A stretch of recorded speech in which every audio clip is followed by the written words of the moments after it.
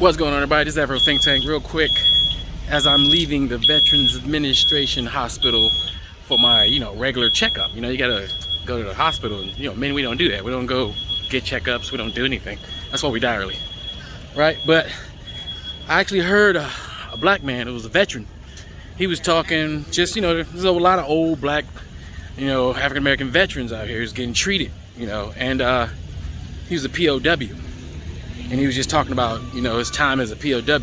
And it got me thinking. It got me thinking about this one question. And I just wonder if you ever think about this. When a person is captured, let's say Vietnam, right? Or let's say the Korean War, anytime, any troop, when they're a POW, right? Do you ever think that they wanted to stay in the place that they were captured? Like the place they were captured or the place they were dragged to. Because some POWs, they were captured and then they were taken somewhere else, right? Or, they were captured and they were put into labor camps somewhere, right? All sorts of POWs. Throughout history, there's always been POWs, prisoners of war. Do you think that the majority of the time that they wanted to stay there, like after the war was over, after the conflict was over, after political change, do you think that the majority of them wanted to stay in the place that they were prisoners of war at, captured, even if, let's say, they were treated really bad and the people who are, who captured them, their capturers, let's say their capturers started to treat them better, maybe they don't get beat like they used to get beat.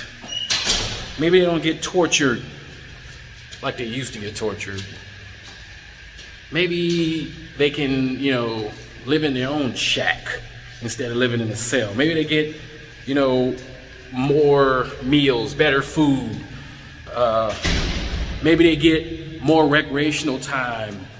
Maybe they get, maybe they're able to have a local girl. Maybe they'll bring in some local girls and they're able to, partake in adult activities with, maybe they get that, Maybe they start to get treated bad, but do you think that the majority of them wants to stay in the place that they're captured?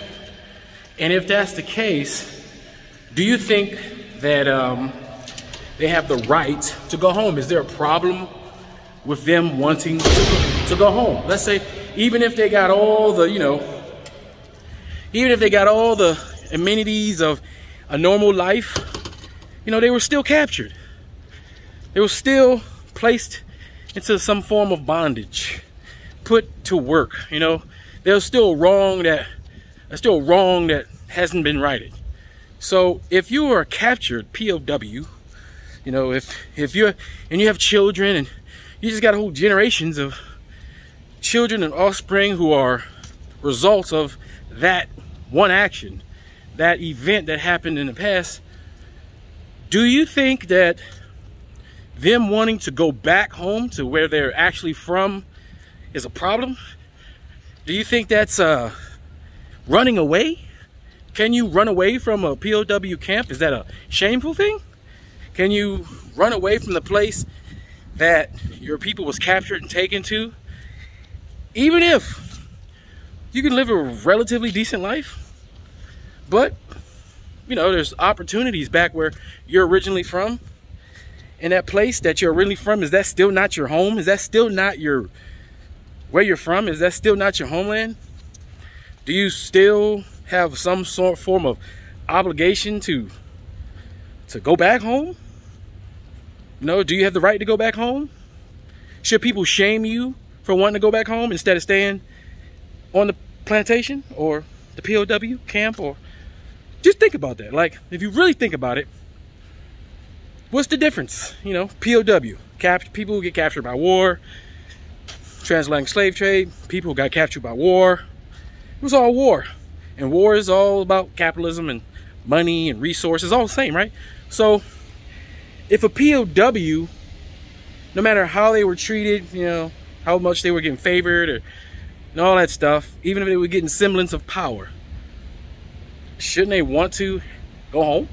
Right? Isn't that with the whole like the Israeli thing, the Jewish thing, to go home because they were done wrong historically, in the book anyway, you know, the fairy tale, the story. You know, they were done wrong and they returned home after a great injustice. Well, wasn't the transatlantic slave trade a great injustice? And it was definitely, for sure, even if you believe the fairy tale, way bigger, way more massive than that. This was even bigger on a bit more of a biblical proportions. Like this actually happened. So just like the Jews got the right to go home and repatriate, and nobody gives them flack, they're not running away, they're not doing that, shouldn't Africans be seen and viewed the same way, and shouldn't we be afforded the same opportunity? Think about it. So next time you hear an African American who's a product of a POW, you know, say, hey, you're running away, what are you running away from? The prison camp? The plantation? What are you running? You're not running away from home, because home is not here. Home is there. You just ain't been here yet, right? So I'm just saying, have anybody ever thought about that? Let me know in the comment section. Just Afro Think Tank, learn something, teach them. I'm out.